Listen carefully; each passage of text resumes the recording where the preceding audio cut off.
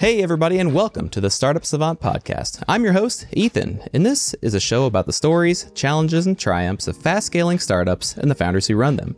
Our guest on the show today is Goscha, founder and CEO of Native Voice, a company that's bringing all of your AI assistants together in harmony. John has a long history with entrepreneurship and has started several companies prior to Native Voice. He's currently chairman of the board at Lucidity Lights and a board member at a nonprofit called For All Moonkind. And, each of these businesses could probably fill an entire episode all on their own, but we just don't have the time to focus on them. So we're going to put the links to those in the show notes, and you can go check them out on your own time. And there's a ton that I want to get into with John, but before I start, I want to ask a favor of you. We would love it if you shared this podcast with your friends. Everyone here at Startup Savant puts in a ton of time, effort, and love into the show, and we want to share it with as many people as possible. So pull off to the side of the road safely, find that share button on your podcast app, and rocket this episode over to your two best friends. I promise they'll appreciate you for the gift. All right, that's enough from me. Let's get some words from John Goscha of Native Voice. John, how are you doing today? Excellent. Thanks for having me. Thanks for coming on. This is going to be a lot of fun. In the research, I stumbled pretty hard on on your thoughts on AI and voice and that sort of thing, and we're definitely going to jump into a bunch of that later in this episode. But before we do, can you give us just a little bit of background on yourself and tell us the story of how entrepreneurship entered into your life? Sure. So I guess it's in my blood, if you will. And so my father was an entrepreneur, my grandfather was an entrepreneur, and so I probably learned more playing on the floor of my dad's office growing up than I really realized. But I love consumer tech. I love consumer technology. And so I've been fortunate to start 3 companies in the past, all different technologies, but in that same consumer tech space. But I find that there's a gap between technology and market. And so a lot of technologies don't make it to market or don't make it to market in the right way. And so I love thinking about the application of technology. And so what kind of new technology, what big problem can it solve? And so that gap is where I've spent, most of my my career. I think that sounds like a pretty good place to find opportunities, is to go out to those CES events and find the newest technology that isn't making its way into the consumer's pocket. So yeah, good on you. There was a business that you started in high school, and it turned into a 6-figure business, which not a lot of high schoolers can talk about. Can you give us the story of your high school business? Sure. Well, first of all, it made me trouble for my parents, because when your parents can't take your car away, and when they say, my rules are under my roof, and you say, well, I'll get my own roof, right. It caused for kind of a troublesome teenager. So sorry, mom and dad. But so my golf company, I originally started making golf clubs, and you could just buy the components and put them together in your garage. And I discovered that I could start selling these clubs online. And so at the time, you could send like 1 million emails for $10. So yes, I was an early spammer. Sorry, everyone. But it did generate a lot of traffic for my golf club business. And it got to the point where I couldn't make the clubs. We had too many orders. And so I had a nice system set up where the orders would come in, they would automatically get faxed to golf club, custom club makers around the city, and they would ship out the product. So my job at that point was just doing marketing and running credit cards. And so that was the origin of the company. But I decided that I didn't know about venture capital and that people would give you millions of dollars to go start companies. I thought you had to save up your money. And so I saved up my money until I could start designing my own golf club. And so we created a design that actually ended up becoming the R7 driver from TaylorMade. Really? And for the golfers out there, if you remember the Big Bertha, that was the #1 selling driver in the market, and the R7 displaced the Big Bertha. So that was a big deal, and it became the most winning club on the PGA Tour and the best selling driver in the US and Europe. So really happy to see that design kind of take flight. But that was the fantastic the golf business. That's the driver that I have in my bag is an R7. Oh, no way. Yeah, it is. Yeah. Now I don't know if it's designed perfectly because I can't swing it worth a crap. So I think you're going to need to go back and try again to make my golf swing a little better. Yeah, we could go back to the golf business. It's a fun business, but you also need to become a good golfer, and I learned that those two things don't mix together: startups and playing a lot of golf. That's what I hear. All right. So you mentioned VCs in there, and that's actually something we're going to get into as well. So I'm just gonna skip ahead and let's talk about Native Voice. What is Native Voice? Yeah, so Native Voice, we're a software company. And we build conversational AIs and voice assistants, and we connect them to our software, which today is on over 1 million audio devices in the market. And so we allow end users to talk to their favorite products, their favorite services, without having to pull out their phone. That's a pretty simple explanation. And we're going to talk about how you got into simple explanations here in a little bit. Can you tell us what's the problem that Native Voice is solving? I mean, like, I have Siri on my phone. She sometimes does stuff. What's the problem that you are fixing with this product? Well, I'll start with the problem you mentioned is a lot of the voice assistants, as we call them, haven't been very good. People say, Siri doesn't do a great job, or Alexa, it's not that smart. And so, one of the problems that these voice assistants have had is they try to do it all. And so by going a mile wide, they can only go an inch deep. And we've all had a kind of a lackluster experience. And so the first problem we're solving is for the end user, where when you want something on the tip of your tongue, you want to be able to say it and get it instantly, and you want it to work every single time. And so, bringing that quality bar up to the expectation, I think, is job number one. But if we, maybe kind of zoom out for a minute to the higher level, the bigger picture, I think that we're moving out of the smartphone era and into what a lot of people call the ambient computing era. And so I think we're going to look back at all of us looking down at our phones and photos of that and say, wow, that was a really strange time. And so at the highest level with human communication, we have 2 eyes, 2 ears, and a mouth. And that's how we communicate with one another. Even in this conversation, there's some visual communication through body language, but most of the communication here is audio. And so I think it's strange that we've been interacting with computers using our fingers for decades, with mice and keyboards and touchscreens. And so if we fast forward this movie, 5 years, 10 years, 20 years, I believe that we'll have a seamless experience across, all of our brands, all of our services, where you'll be walking down the street wearing a pair of headphones, be able to call up a particular service, a particular, product, whatever you might need, be able to get in your car, put your headphones away, pick up that same conversation right where you left off, get home, walk from the living room, and the same thing. And so I think we're moving out of this era where the smartphone is the center of the universe, and we're all going to have more devices in our lives, whether those devices have screens, microphones, speakers, but all of those devices will interact with in a more natural way, in a head up, eyes and ears open experience. And so that is the big problem that we want to solve or we want to enable.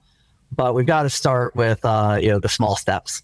And so we can kind of unpack that here in greater detail. But we want to be able to enable this future of computing, this ambient experience, so we're all untethered from this little window into our digital experience, and have our digital world combined with our physical world in a seamless, natural way where you don't even really notice it. It's there to serve you. You're not always having to be in it. Right. And yeah, just like what you said, we're going to unpack this a lot further. I have a lot of cuckoo thoughts on this that I need you to disprove for me. And we're gonna go down that rabbit hole here in a minute. But what I want to do before that is, you mentioned VC.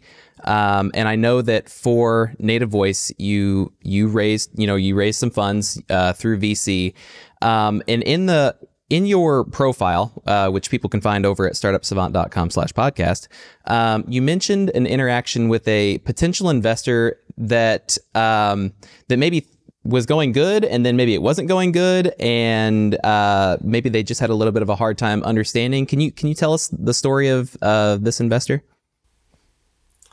So I think the investor you're speaking of is actually back with my first company, 𝙤𝙖𝘖𝙀𝙀, but it was actually pretty interesting. And tell me if this is what you're thinking of. But I'm there with the VC. I'm nervous, giving my pitch, and they're loving it. They go, "Oh my gosh, absolutely! This is the best idea ever. We're in." And so we keep having a discussion going on and on. And so my first company, I invented dry erase paint. So very briefly, if you've ever written on a whiteboard, imagine having paint that you can paint on your wall and turns your wall into a giant whiteboard. And so as I'm giving my pitch, the investor stops me and goes, "Hold on, wait, you make paint you can write on?" I go, "Yeah." And he goes, "Oh my gosh, that's even better. We're definitely in." I go, "Well," I just think to myself, what were you thinking about that I did before that? So this investor ended up not investing, by the way. So I think that says a little something about investors and how to judge reactions. But yeah, it was interesting where I thought I was on the right track, and then you find out that the investor's thinking something completely different. And so that communication, just making sure that you can say it very, very succinctly and someone can get it instantly is super important, because that's not just with investors, that's with customers and users, all of the above. But kind of a funny way to learn that lesson. So was that succinctness and clarity kind of the main lesson that you learned from this interaction? Yes, and that what I expected from investors is different than reality. A lot of times we can go into this as much as you'd like, but those that seem very, very enthusiastic in your first meeting, a lot of times never respond to you again. I've had that interaction a number of times. So I think there's some folks that are like that. There's other folks who just ask questions and more requests, and it just never ends. And those investors are the ones that don't invest either. And so what I've learned is one, you got to be in front of the right person, the right decision maker. And if you are, they know if they want to invest within the first 10 or 15 minutes of meeting you. Yes, there's going to be diligence. Yes, there's going to be questions, but it's going to be very much them leaning in, wanting to spend time with you, not just, "Hey, send me this, send me that." It's going to be more genuine interest. And when I look back, I can see that, okay, that person was genuinely interested from the moment I met them. It wasn't just something that was too much, or something that just seemed to be never ending. Do this, do that. Fetch the witch's broom. And so I think that was maybe an additional learning from that particular experience. That's a pretty huge learning. It sounds like you have a really good idea of what to kind of look out for to see an investor that might just be fishing or wasting your time or something like that. What changed in your pitching process or your communication process that has allowed you to parse those things out to have a more efficient and effective raise process at this point?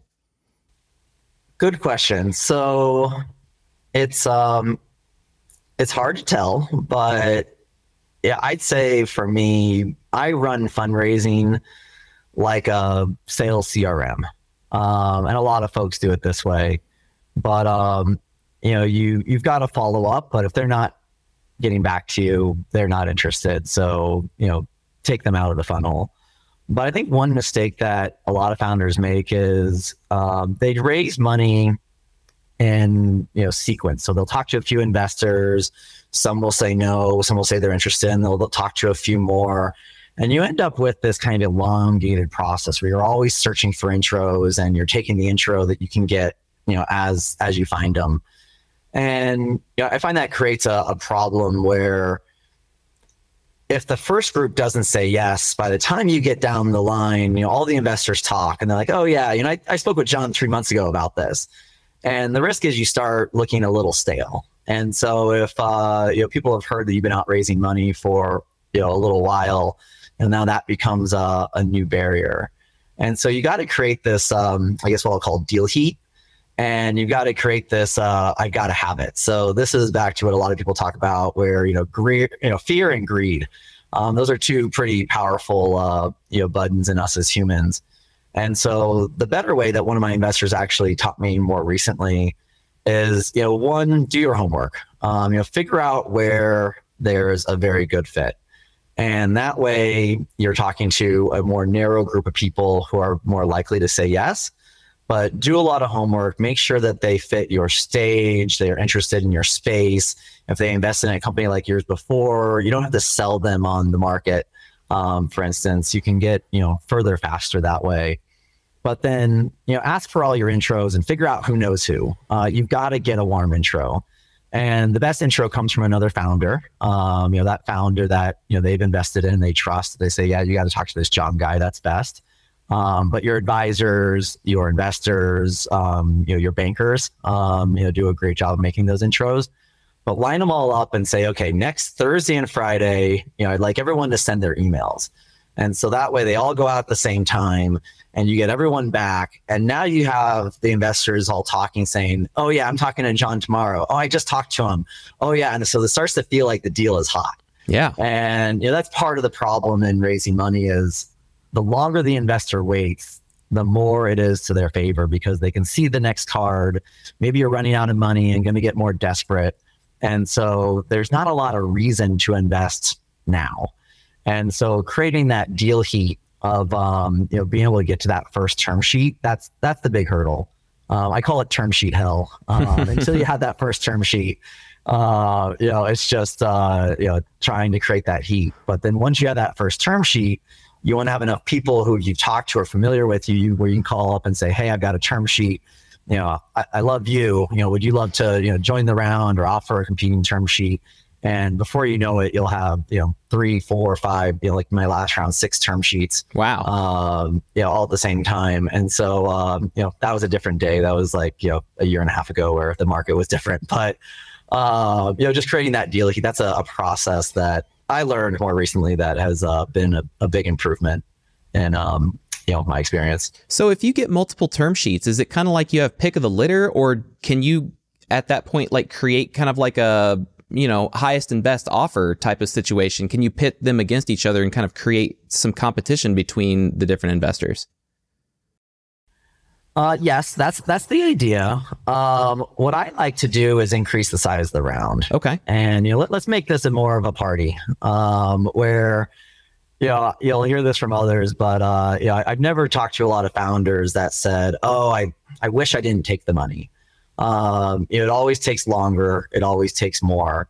And so, you can't do this with everyone in the group.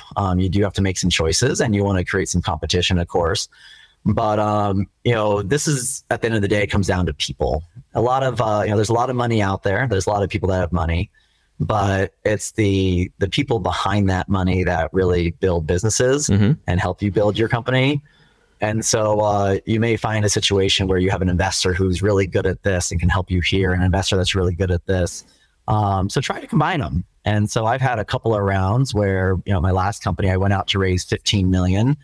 And we ended up closing on 50. Nice. And so just to be able to, kind of upsize it, try to float the valuation with that. But, use some of the momentum you have to, to do more. Because, I think that, with a startup, it's these things are binary. They're ones or zeros. and you want to make sure you get to the next milestone, get to the next stage. But be careful about valuation. You're setting expectations. So if you start going too far with it, you're kind of getting yourself into trouble because you're setting a bar that's too high to achieve. So as you do that, you just have to be realistic of what you can really get done, so you don't paint yourself into a corner. Well, and I think we're seeing a lot of companies that kind of have painted themselves into a corner. We're hearing with all this this banking stuff that's going on, and the risk-free rates of return being so high that we've seen valuations like really fall. And some people say that that's kind of like falling back to reality, and some people say that it's just falling. But with all that being the case, what are the specific things that you feel like you're going to need to change the next time you go to raise another round?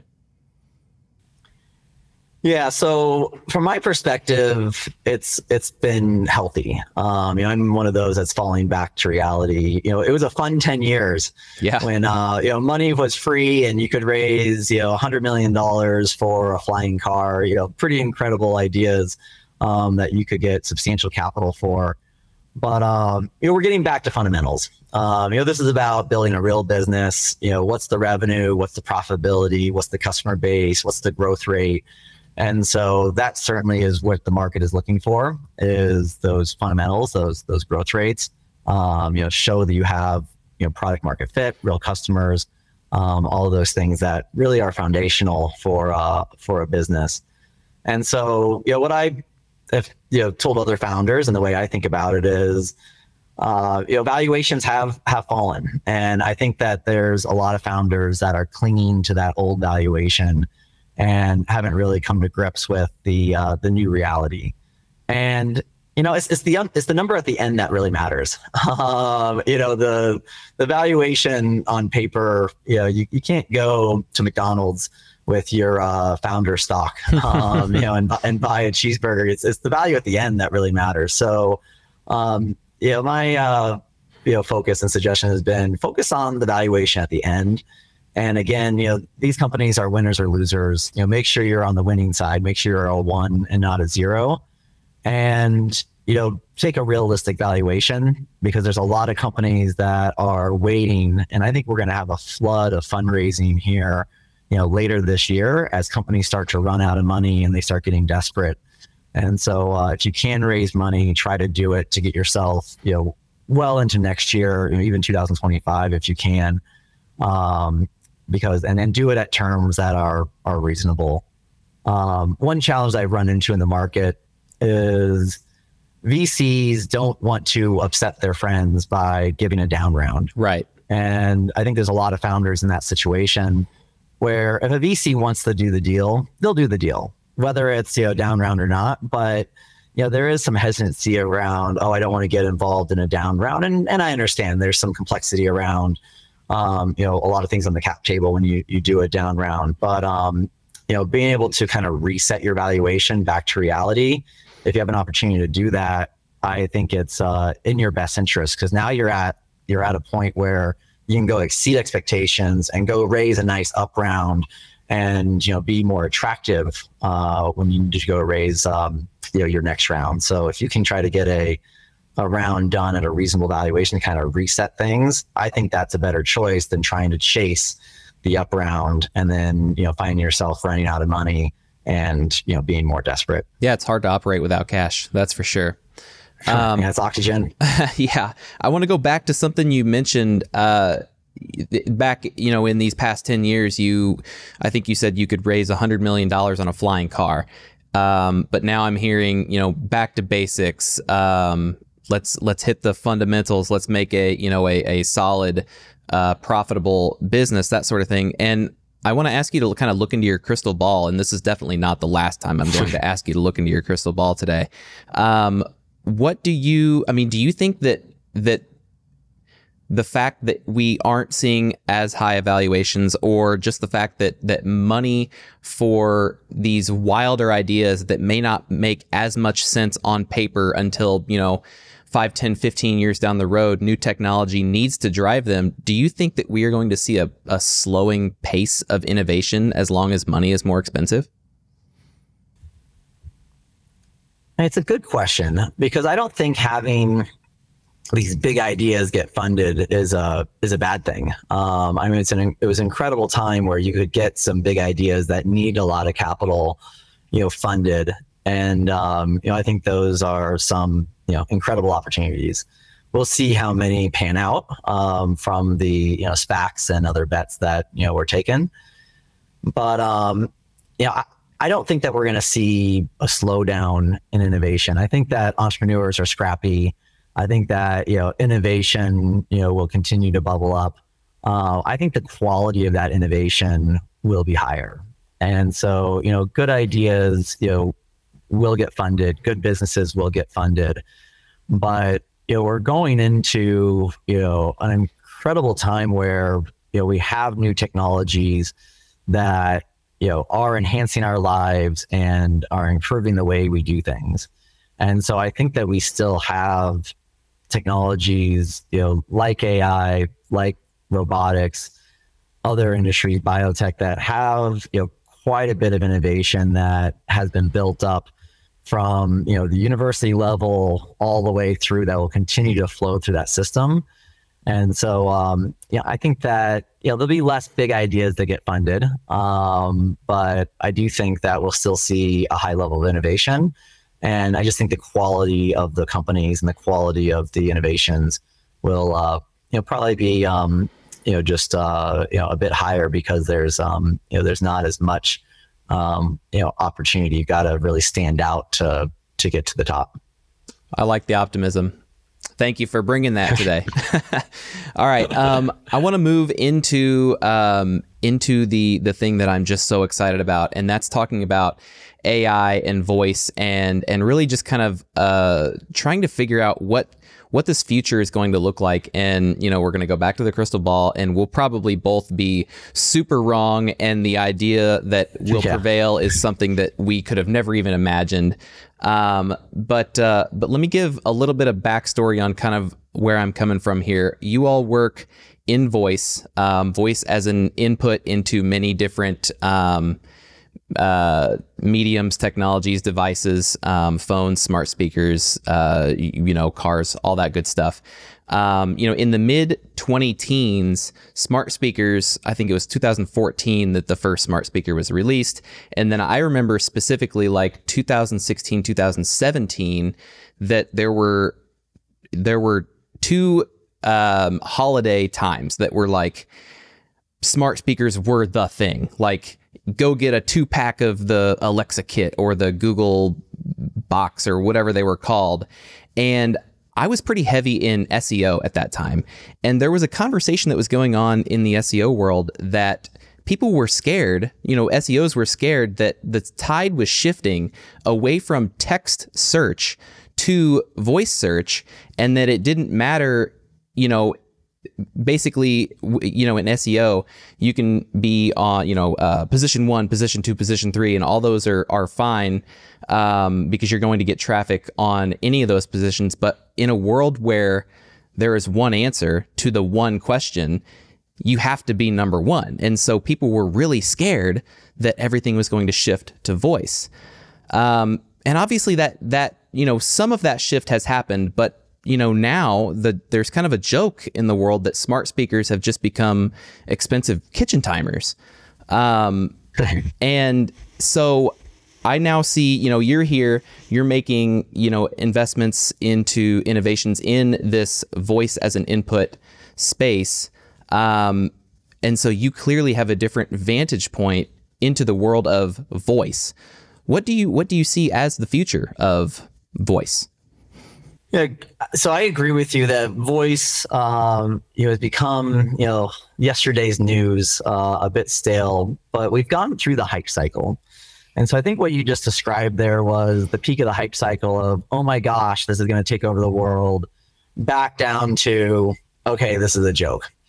And we're now coming out of that hype cycle. So when I started my company, I started near the bottom of that hype cycle. but it always takes time for the innovation to actually catch up to the expectation. And so what I find incredibly interesting is, in the last 6 months, 12 months, we've seen conversational AI, which, I'm hearing is kind of the new word for voice. Voice is old, conversational AI is new. It's all the same thing. But, now we have technical innovations that allow those devices to be much better. And so you mentioned it's an expensive timer. Well, yeah, you look at what people did with Alexa and Siri and Google, and it was pretty basic things. What's the weather? What time is it?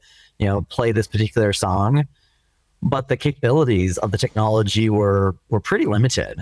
And so I'll quote an advisor of mine, Larry Heck. So Larry, if you're listening, hope you don't mind I'm quoting you here, but he said, look, John, 10 years ago, the technology innovation was that ASR, so speech to text, got to be better than 95%. And so for the first time, we could take what someone said and have a computer turn it into text very, very reliably. And that is what gave us Alexa and Siri and some of those other innovations. But now we can understand what the person meant. So what is their intent? What is that really, what's the essence of what they're asking for? And so when you experience talking to, Alexa, for example, you would ask things and, she wouldn't be able to do it. Didn't understand, or I can't do that. And so you have this kind of categorization where, they're trying to get you into a category so they can actually get you deeper to understand the use case that you're going after. But now we can actually understand at the top level. And so I think that you'll see here in the coming months and even years, probably faster than years, but just an incredible increase in the capability of a voice assistant. And so, yes, those smart speakers have kind of become, yesterday's news, but I think they're going to be getting some pretty incredible capabilities where, you can ask for something throughout your day. If you think about all the apps on your phone and, opening unlocking your phone, going to the app, trying to find the thing you want, just to be able to say it and get it. I think that's the future that we're headed towards, but we've been living through that hype cycle and are now on that upslope where the technology's caught up to fulfill the expectation. Yeah, I think that, seeing voice as being the entry model into finding different things on the phone, it's always been interesting to me to see how people use a thing or how people find a thing. The CEO of this company, and he loves it when I tell this story, he always used to go to these conferences and people would say, "What do you do?" And he would say, "Do you have a phone?" And the people are like, "Of course I have a phone." He's like, "I'm a human." And so they'd pull out their phone and he would say, "Okay, look up this, this term," or whatever it was. And this is where the interesting thing started for me, because I got to, witness so many of these different interactions. And some people would pull up a browser and they would type it in the browser. Some people would, click on the little, the like widget or whatever, the Google widget, and type it in there. Some people would say it into their phone. It was just really interesting to see the different ways that people interacted with the technology to achieve the same result, which actually I think is going to bring us back around to ambient computing, which you mentioned earlier. Could you give us kind of a tidy definition of what ambient computing is? Yes, and I want to go back to your comment, but ambient computing to me is the ability to interact with compute power throughout your day seamlessly on multiple devices. And so for me, it's not having a window into your digital world in your pocket. Yes, I think we'll have displays, in our pockets. We'll have more displays in our life, but the technology is fully integrated, into our life. And so you're able to, within arm's reach and within, a simple word, be able to get what you want when you want it. It's intuitive, it's responsive, and it kind of fades into the background. And so the technology is there to serve you. You're not having to reach out to it and find it and grab it and pull in the thing you want. It's simply available to you. and it's not calling for your attention.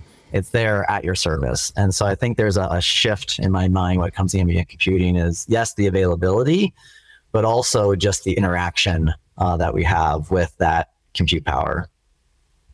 I agree, and I've got some more thoughts on this, but you mentioned that you wanted to go back to my do you have a phone comment. Oh, well, the way we think about it, and I think about it, is in terms of cognitive load. So cognitive load, you think about any task that you do on your phone or elsewhere. It takes a certain amount of physical energy and a certain amount of mental energy.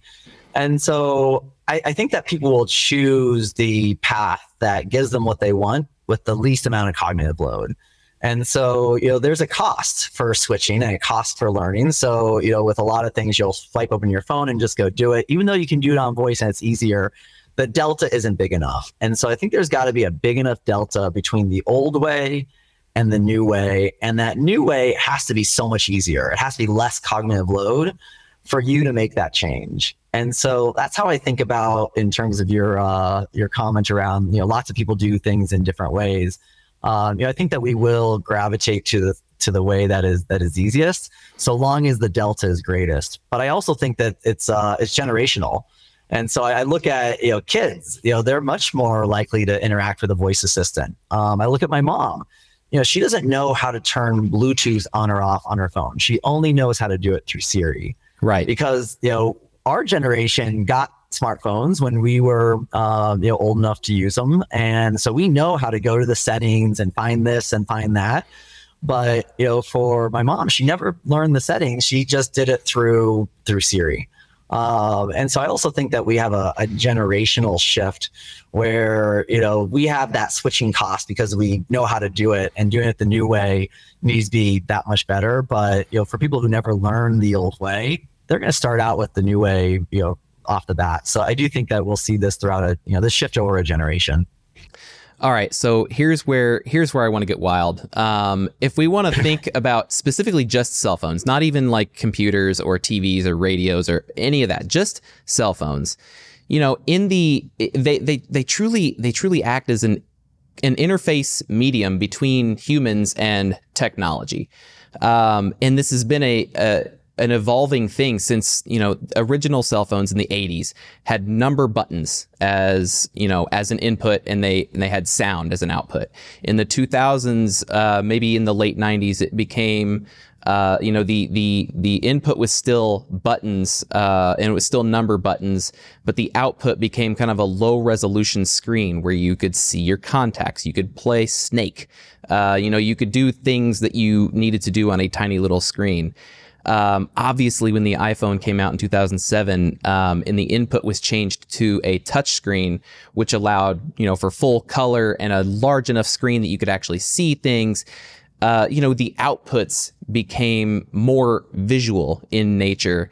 And things really haven't changed a whole lot between, that original iPhone in 2007 to what we have today, except for, you've got things like Bluetooth and other sorts of pairing mechanisms to where you can give a multitude of inputs into the device, but it's giving you largely a lot of the same outputs. So all those words being said, what do you think is going to replace the cell phone as our main interface with technology? And when do you think that this change is going to start happening?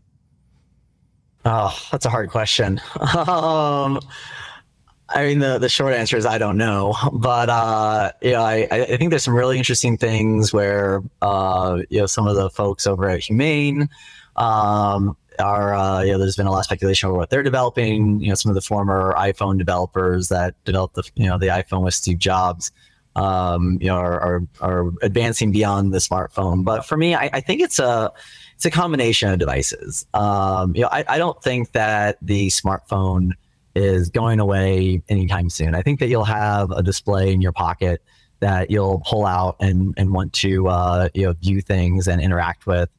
Maybe there's other ways to do that, but I think that you'll have interactions with more devices in your life. And so, for example, 𝙗𝘁𝘁 headphones, like the device I'm wearing right now. So we just launched on 1 million 𝙗𝘁𝘁 headphones in the market, giving those devices access to voice assistants and conversational AIs. And so, in that experience, rather than pulling out your phone and pulling up your running app and finding your running playlist, I think you're going to leave your phone in your pocket and say, hey, Strava, start my run. Hey, iHeart, play my workout playlist, and, you'll be off. And so, as you're running or you're doing other things, you're not going to want to pull out your phone at times. I mean, there are certain things that are certainly best for visual displays and other things that are best for audio interactions. But I think that we're going to have, more, higher availability to those services that, give us what we want. The apps on our phone will start to be available in more places. I think you'll get in your car and you'll be able to ask your car, how many more, miles until I need a charge. Turn on the windshield wipers, but also be able to ask things that are outside the car. Dunkin' Donuts, have my coffee ready. My favorite here at the next exit.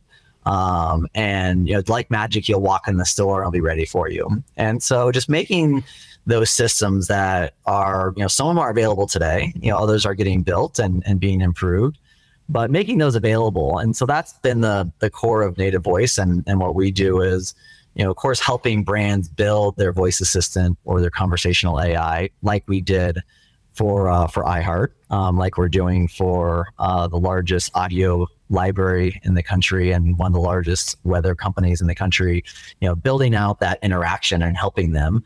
But lots of people build interesting, conversational AIs and voice interactions, but being able to make that available and seamless on your device. And so, like we did with 𝙗𝘁𝘁, being able to have the availability of any of the services, whether you're a Google user or an Alexa user, or you want to talk directly to iHeartRadio because their service is better and does a better job at giving you what you want. Just having that available is, I think, the shift that I think we're likely to see. And I think we'll see that, it's happening right now. I don't think we're going to wake up in a month and our phones are going to be obsolete. I think it's going to be a progression over time where we start getting more devices, they have more capabilities. But I have a hard time imagining in 5 or 10 years that, we're all going to, get on the subway and everyone's going to be standing there just, looking down at their phones, in the same way. So, I think that's changing pretty rapidly.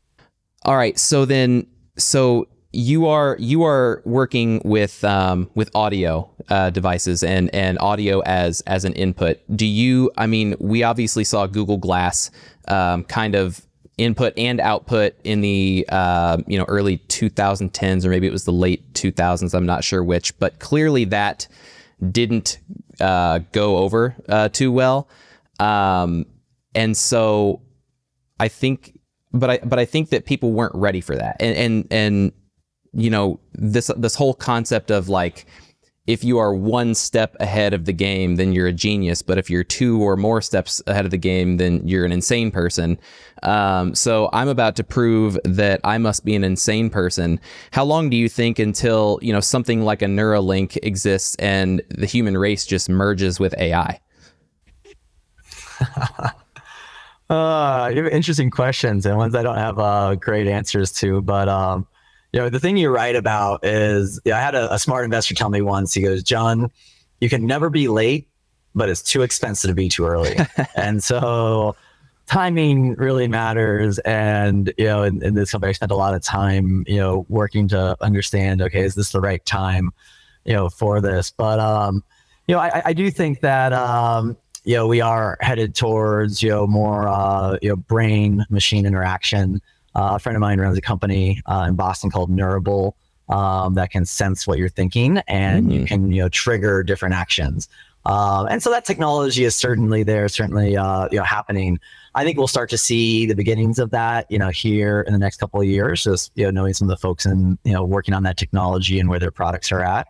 But we're pretty far off from having a full, human mind compute seamless connection in all of us. I don't know how long that will take, but I guess we'll continue to keep an eye on it.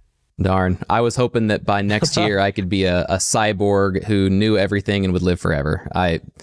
But I guess the thing that you can look forward to that is happening, right now is, with the incredible work that's happening at OpenAI and other places with large language models is, now we can use our personal data to get better responses, better interactions. And so I'm a big advocate of, your data is your data. You own it, you control it. In fact, I think it will be one of our biggest assets in the future. But it was very hard to mine that data to really understand this is what the person wants. A lot of advertising companies and social media companies have done a good job of serving up things that are relevant for us. Yes. But when I look at the recent revolution, the last 6 months, I think within the next year we're going to see a pretty incredible shift where our data, with permission, can be, made available to understand our preferences and what we want at a higher level that give us, better interactions. And so when you say, bring me a car, you're not going to have to put in your address and say it's an UberX and this and that. It's going to understand these things. So it's going to be, much more of an intuitive interaction. And so I think you can look forward to that over the next year. I think that is a step change in the technology capabilities that we're all recently been discovering. All right. Well, I'll reel in my insanity just a little bit so we can get back to reality. Tell us what's next for native voice. What are we going to see in the next 3 or 6 or 12 months? Yeah, so super excited about our recent launch of 𝙬𝙬𝙀𝙀. So we launched on 𝙬𝑖Q devices. So 3 devices in market: the Push, Actives, the Grind, and the Grind Fuels. And so those are in market now. And then we do have additional devices coming this summer from 𝙬𝙬𝙀𝙀 as well. So 𝙬𝙬𝙀𝙀 is the second best-selling headphone in the country, second only to Apple, which is pretty incredible. But great products, great value. So happy to be there. Really happy that we recently launched Hey iHeart, and we built Hey iHeart. It's exclusive to us. And we have a couple of additional, big brands that, we all will recognize launching here in the coming months. But also this year, I'm really excited about launching an automotive accessory with one of the largest retailers in the world. And so I think the automotive space is really interesting from a use case where when you're driving, you don't want to be looking down at your phone. And there's so much that, you want to be able to do when you're on the go in a car environment. And so with what's happening in the EV space, and I see a lot of the electric cars are going, voice first as an interface and doing multi-voice. And so I think that's an exciting market for us. So I think you can expect to see an automotive accessory from us or that we enable an automotive accessory from a large retailer this year as well. What's multi-voice? Yeah, sorry. So multi-voice is the ability to talk to, more than one smart assistant or conversational AI on a device. So being able to, be listening to iHeart and midstream say, Alexa, has my package been delivered yet? And Alexa will chime in and give you the answer and then kind of fade away without you ever having to skip a beat. And so just this idea of you're not talking to one voice assistant, you're able to have this seamless interaction across multiple brands, multiple services. Gotcha. That's pretty cool. So I ride a motorcycle when the weather is good enough here in Ann Arbor, so about 3 days out of the year. And obviously, I don't have hands for phone access, and even voice might be kind of difficult. But I recently just bought I believe they're called a 𝙤𝙤𝙧𝙧 voice audio, Bluetooth to my phone, that sort of thing. So maybe here in the next couple of years, we'll see some native voice on my little 𝙤𝙤𝙧 in my helmet. And then of course you can work on the heads-up display on the inside of my visor as well. And then that'll be pretty fun. Well, yeah. We'll get right on it. Have 𝙤𝙤𝙧 give us a call. We'll start there. But I'll let him know. We got a lot of work to do. All right. I'm going to ask you my favorite question. What is your number one piece of advice for early stage entrepreneurs? So, I guess mine would be, there's a lot of advice. I've made a lot of mistakes, probably too many, more than I'm willing to admit. But my biggest advice, I think, is, you don't fail until you give up. And so, when I talk to a lot of entrepreneurs, they say, oh, well, the market changed, or this happened. And, yes, you got to pivot. Yes, you got to change. But, these companies only go out of business because, you run out of money and you give up. And so, being able to figure out when you're doing the wrong thing very, very quickly and switch to the right thing, that's what this is all about. So, it's a trial and error process. But as long as you don't give up, you'll eventually get there. I think that is pretty solid advice. John, this has been a ton of fun. I've got one last question for you. Where can people connect with you online, and how can our listeners support Native Voice, besides telling Cardo to give you a call? Excellent. Yeah, feel free to reach out to me on LinkedIn or any of the social networks. You can also give me an email if you'd like, j.goscha@nativevoice.ai. Awesome. We're going to put all the links to everything that we talked about today at startupsavant.com/podcast. So folks, if you're looking for anything, you can find it there. John, thank you so much for coming on. I'm going to give you the last word. So, I think my last word for your entrepreneurs out there would be, find that first customer. That's what this is all about. It's about making someone happy, filling a need. And so, when you're thinking about your business and what you need to do and wake up tomorrow is, find someone, just one person that wants what you're doing and will pay you for it. And so once you find one, you'll find two, you'll find 10, 100, 100,000 that will come. So start with one. It's really that simple. It seems daunting, and there's all these other things that people get caught up in, but find one customer, and once you have that customer, everything else will build on top of it. John, thanks for coming on. Thanks for having me. All right, that's going to be it for this week's episode of the Startup Savant podcast. Thanks for listening. Quick reminder that you can help us grow the show by pressing the follow button. And I hear there's a little bell down there too, so if you really want us to grow, press that too. And hey, thank you. We will be back next Wednesday morning with another founder, and I know you can't wait because I can't wait either. Until then, go and build something beautiful.